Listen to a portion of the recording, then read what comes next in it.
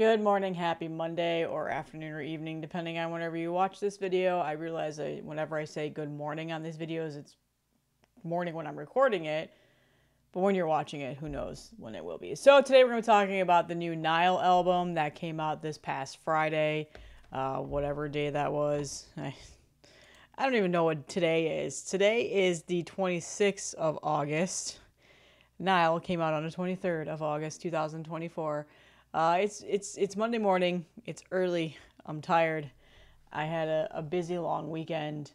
So excuse me if I seem a little unenthusiastic this morning. I still need to wake up, but I'm trying to get a video out before I start my workday because I know I'm not going to be able to record one later tonight. So, yeah. This came in on Saturday. The Underworld Awaits Us All. This is now currently out on Napalm Records. They are now on Napalm Records. This is their ninth? 3, 6, 7, 8, 10th full-length album. So, let's talk about the album. And then I've got some other records to show you from Nile. I don't know if I've ever shown them off on here. I can't remember if I ever did. They're all reissues that Relapse has put out over the last couple of years. These are the only Nile vinyl I own. I own a lot of their other albums on CD as well. Maybe I'll do a Nile ranking someday. I do credit this band being one of my favorite death metal bands. They're pretty technical too. Technical death metal bands. They're one of my favorite death metal bands, is what I'm trying to say. Yeah, they're from the U.S., as you guys know. I think they're primarily out of South Carolina. I don't remember if that's the case. I feel like that is.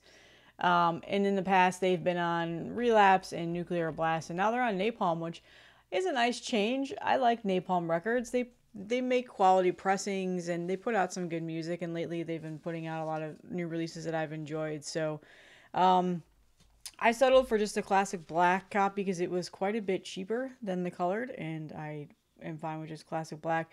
A nice gatefold album here. So here is the cover. Here is the gatefold, which is just liner notes, and then another image, and then here's the back image. 2 vinyl, classic black, printed inner sheets with just the liner notes and lyrics. My only complaint about this is that, holy shit, look how tiny that is. That font is tiny as hell, and I don't know if they would have maybe been better off just making a booklet with all of the lyrics, but they went this route, so whatever. And then again, just classic black. I'm not going to bother pulling out the records. So this album, I am going to be honest with you, I was excited it was coming out.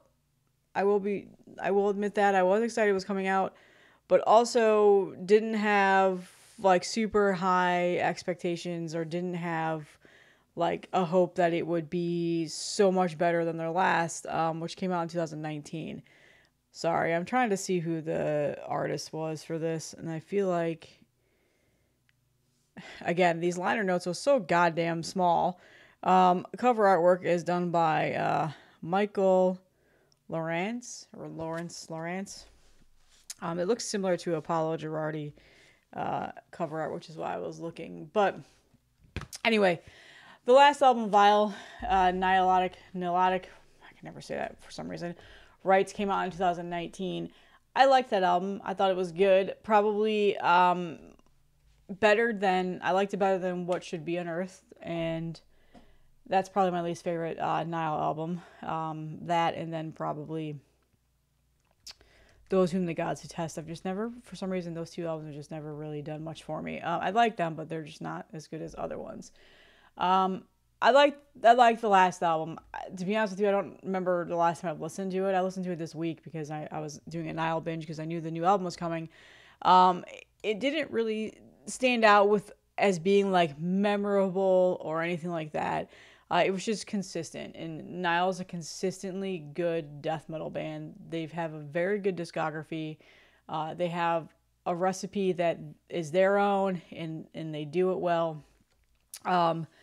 But this one definitely is way better than their last. I was very happy with the way this sounded. I was honestly a little bit surprised at how heavy this was, and just abrasive, and just super in your face. Sometimes Nile has a little bit more of that slower paced death metal that's just crushingly heavy. And then obviously the more technical riffs that they throw in there, but every once in a while they have a little bit of a slower pace to their songs. This one is just like full speed ahead, full sail aggression. And I mean, the last album was similar, but the sound of this is crisper sounding. The production is way better. The musical writing is a little bit more intricate, which is funny to say because they're a pretty intricate writing band. They write pretty technical riffs. But this one seems to be like it seems like they have a little bit more of a passion with this album, whereas the other one felt stale at some times, at some points. Like some points within the album have got a little bit repetitive and boring and stale. I don't know if it was since it might be their last album on Nuclear Blast. Maybe they were burnt out, even though there were several years that went in between their last album. I don't know. I don't know what the difference was with that album. Just something about the last album did not seem like energized. That's the word that I'm looking for. And this one feels very energetic. Very energetic. Like they are back. It's almost like they're making a statement that they're coming back, even though they were never gone at all. Like Nile is by far one of the best death metal bands in the scene. I think they're one of the most legendary. I honestly feel like they get kind of underrated and people don't think about them sometimes, and they don't put them in that list. They're too busy thinking about, Cannibal Corpse and Deicide and Death and, all those big heavy hitters. And then I almost feel like Nile doesn't get thrown into that category as much as they should. Yeah, I mean, it's technical death metal. Not everybody likes technical death metal. That doesn't always sit well with them. They don't always digest it. But they do it in a way that it's not so so brain mush. And it's just so heavy and crushing, and just they write phenomenal music. I'm a big fan of Nile. I love this band. And I absolutely love this album. I did not expect to like it as much as I did. I, for some reason, thought it was just going to be much of the same as their last album. But that staleness now feels gone. I mean, the first song, Stele of Vultures, God forbid I'd be able to read anything, is phenomenal. I mean, that pretty much starts the album out right away. Like, exactly what you're getting with this album. And like I said, it's got an aggression to it that I feel like wasn't on their last two albums. It's like got this energetic speedness sounding to it, like crisper sounds. Keep saying crisp. I don't know if that's the right word. Just the production is very, very good on this. It's very well produced, and everything is mixed very well. And the vocals on this, like Carl's just a madman. His vocals are so crazy on this, and they have vocal variances where there's other backing vocals on here. There's even guest vocalists on here. There is a woman vocalist on a couple of songs where she just does this howling backing track on it, and it's so good. I'm blanking on the songs. I did not write any notes for this. I just turned the camera on. I was like, let's do this off the cuff here, because you guys, you know how I roll. But it is a very good album. I feel like for me to say that, and then for you to just be like, okay, reviews are very subjective, obviously. You got to listen to it to form your own opinion. But a lot of people are asking me, what do I think about it? Do I have it? Do I have a record show off? Yes, I do. The only thing I don't like about this album, I do have one criticism, and it's very, very nitpicky, is the second track, which was the first single they put off, Chapter for Not Being Human Upside Down on a Stake in the Underworld and Made to Eat Feces by the Four Apes. This track is, Nile has always been a little bit goofy. They've always had a sense of humor in their music. That has not passed me. I know that, obviously.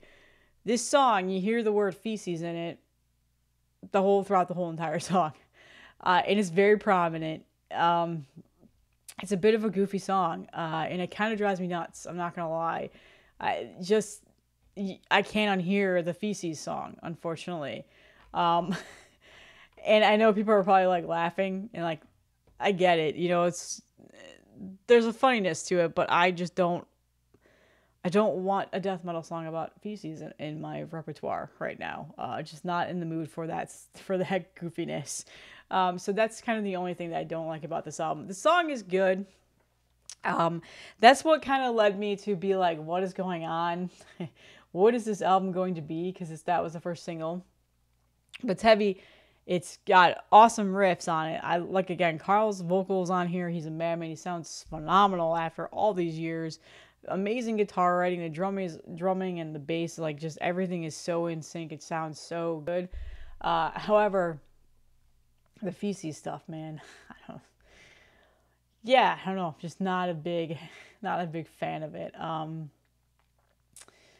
So yeah, that's really my only criticism. I would say the first track is 6 minutes long. That is a long song to put as a first track to start off the album, but it's pretty, like, again, it's a really good song. It's pretty epic. It gets in your face, and like you just know exactly what you're getting yourselves into. I mean, and then the last half of this album, the D side, since it's a double LP, True Gods of the Desert, The Underworld Awaits Us All, and then Lament of the Destruction of Time. Three of the best songs on this album. Like, this album is really, really good. There's not really anything that I would say needs to be cut off. No fat needs to be trimmed on this, with the exception of maybe the fact that it's 53 minutes long. That's not too long. It's 11 songs, 53 minutes. Like, there really is no fat trimming on this. I don't feel like there's any filler songs at all. I could see maybe some people who are not as familiar with Nile or just don't really, I don't know, might blend a little bit of the songs or start to feel like that they sound a little bit of the same. To me, that I don't feel like that at all. They each have their own standout. Like I said, there's amazing riffs. There's a lot of like that Nile atmosphere that they bring in with this, like, just the overall, like, it's the underworld. Like, that is the theme of this song, and they're getting, you know, how every single album that they make pretty much has like that theme. Not underworld theme, but like has a theme of, and they incorporate like that sound into the album, and that's very much what they did with this one as well. So I think it's a good album. I really, really enjoy it. Like I said, the last 3 to 4 songs, Doctrine of Last Things is another great song. The last half of this album is very, very good. I feel like it's a little bit more backloaded, in my opinion, where most of the good songs are towards the end of the album. However, the first several are also really good. There is like an interlude track, Overlords of the Black Earth. That's a little bit more of the Pentagrammation of Nefertiti. I can never say these goddamn words. There is like an interlude. There's a couple of interlude tracks where they're like a minute long, and it's just, you know, kind of setting the pace and giving you a slowdown period to recuperate from just being obliterated by riffs and pummeling heaviness. But for the most part, it's a very good album. Like I said, I really, really like this album a lot more than their last album. And the last 2 really albums, I started to wonder, like, oh no, is this band going stale? Are they just not, they're not feeling it anymore? Are they just pumping out music just to pump out music? But no, I think this album redeems them from that. Again, those last albums, they're not bad by any means, and I just don't find myself listening to them very often. I loved At the Gates of See-Through. I thought that was a great album. And yeah, so I'm about to show you my 4 favorite albums on record, which I think they're pretty much goes without saying. They're classics, and what really puts them in that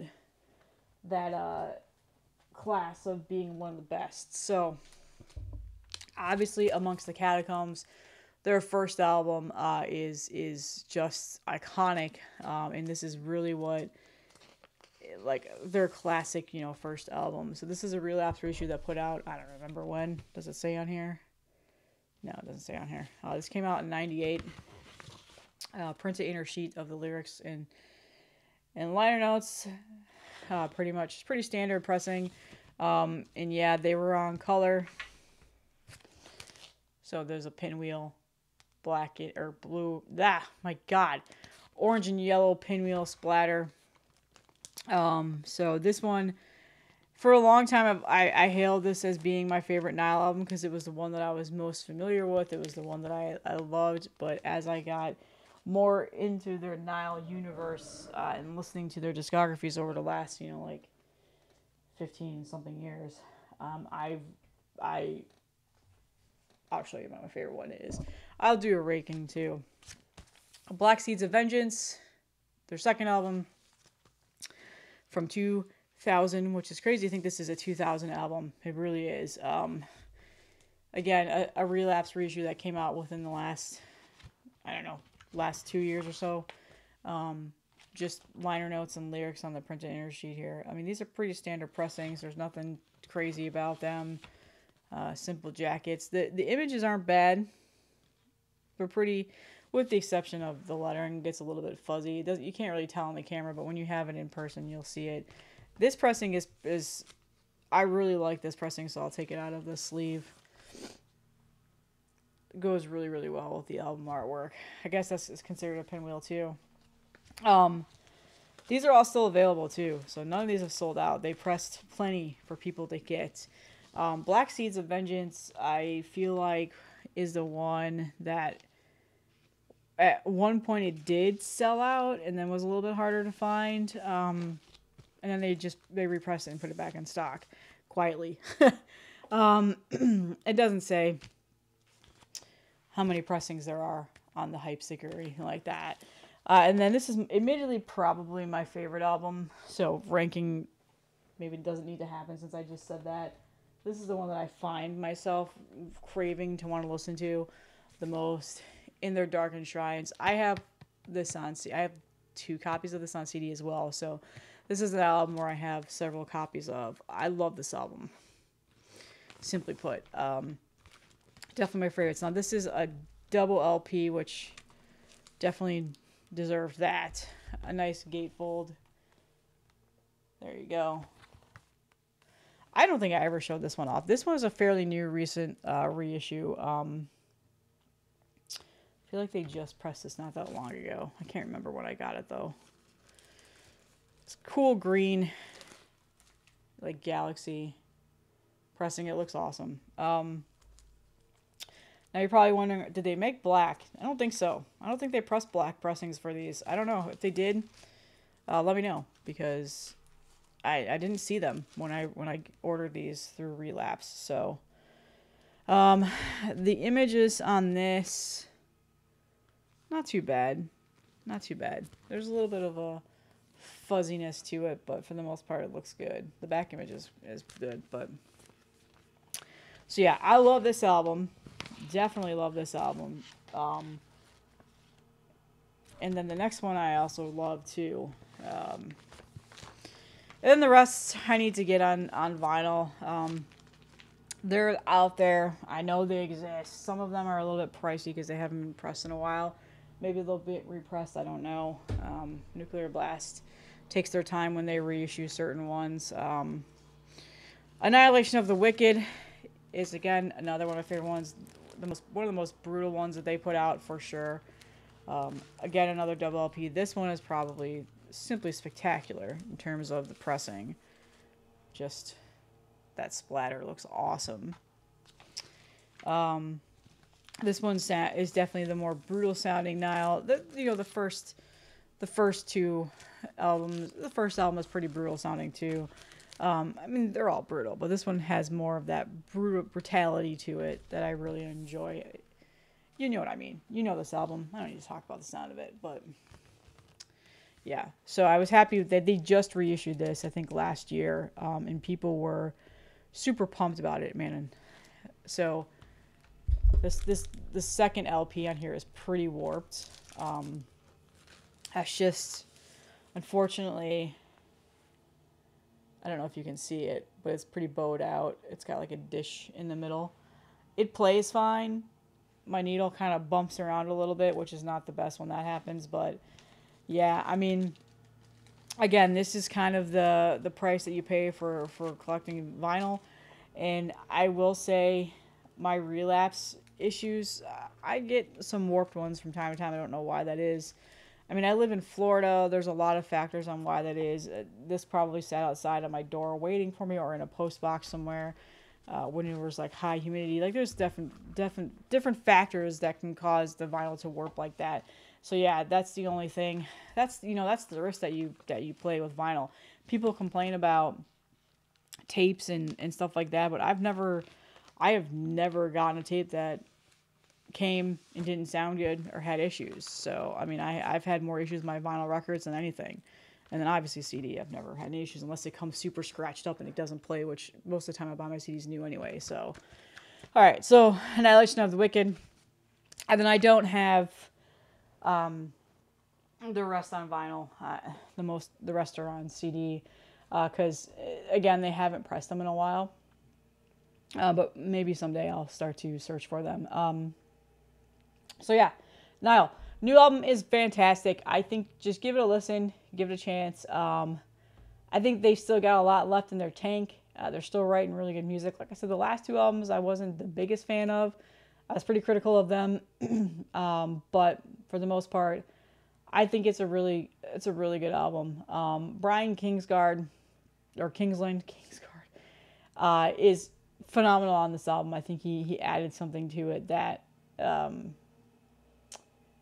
Yeah, it was just really, really good. I know that he was on the last one as well, but it seems like they got a chemistry now on this one, and it just sounds phenomenal. So try it, give it a shout out if you like it in the comments, or let me know what you think of it, because you always will. And yeah, I mean, check it out, Napalm Records. I'll link where you can buy it. You can also get it on Amazon if you're one of those people. Just if for whatever reason, if you're out of country and you have Amazon that has it and you don't want to pay for shipping costs, because I'm not too sure how it is with Napalm. Napalm used to be hard to get in the US, and I think they've like made their own availability in the US now, and it's not expensive. So it's a nice pricing, it sounds good. So that's all I have. Happy Monday. Hope you guys have a great week. A couple more videos this week. I've got a couple collection updates that I'm going to do. Man, I need to wake up. Get my voice cleared. Get some coffee down in the hatch. But yeah, so I'll see you guys in the next one.